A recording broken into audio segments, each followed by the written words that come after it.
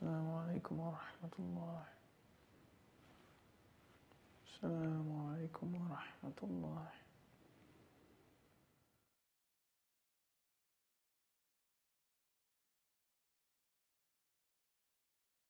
Back in the day, they say that I came from slaves, as though being a slave is something that would make me ashamed. Touché, homie. You would actually be amazed to know that we are all slaves. But in what kind of way? I mean, some people submit to cigarettes, smoking 5 times a day, and some people worship money only to see it go away. A couple people put their faith in whatever the weatherman say, and some people even pray to the sun. But I wonder who created the sun anyways. Some people may tell you that life has no purpose. But some people are like pennies, two-faced and almost worthless. It's like a gift and a curse that hurts even in between, but even through curses, you can find gifts of hidden mercy from the only one worthy of our serving and fear, doing any and everything just for the chance to come near. So those slaves are always working, doing the same routines over and over again. You would think they were machines fueled by a gasoline that you wish you could see, but it's a long road to a sirat al-mustaqim. But becoming a slave is the only way that you will ever become free. This world is a prison house, and I'm just serving my time like a G, locked up in solitaire. What can my enemies do to me when paradise is in the heart and servitude is all that I seek? From a place where materialism has become a new religion, where we always want more before we remember what we were given, where your children are not safe from the lies on TV, where role models pop bottles and pose nude for magazines.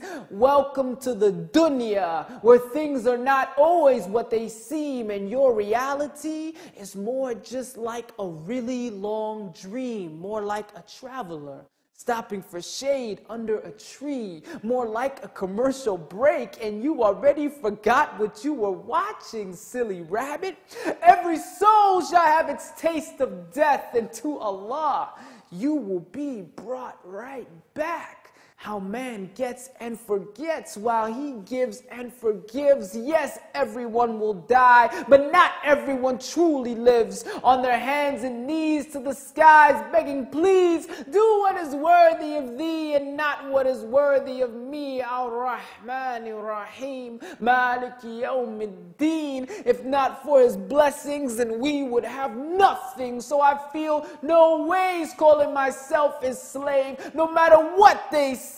To him alone I pray, the greatest creator, accounter, and judge, the most holy king who sees all from above, the wisest protector, majestic avenger, the light and the guide, forgiving and kind, giver of honor, blessings, and peace, the first and the last, the truth ever living. What kind of fool would not want to give him all of their love? Why be a slave to this world when you could be Abdullah? Ya Allah.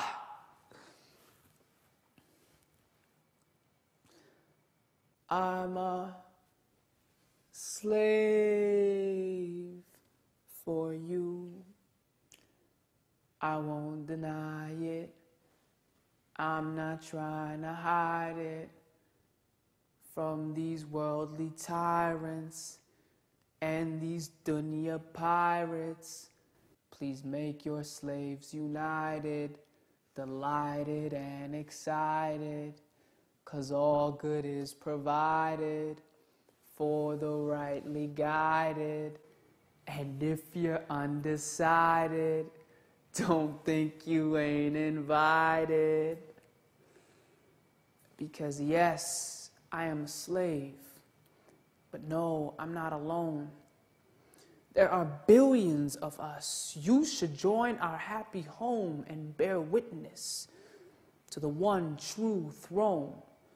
Strip your ego down, leave your arrogance at the door, and surrender yourselves to the one true King. May we all remain slaves until we return back to Him. Subhanallah wa bihamdi, Subhanallah azim, walhamdulillahi rabbil alameen.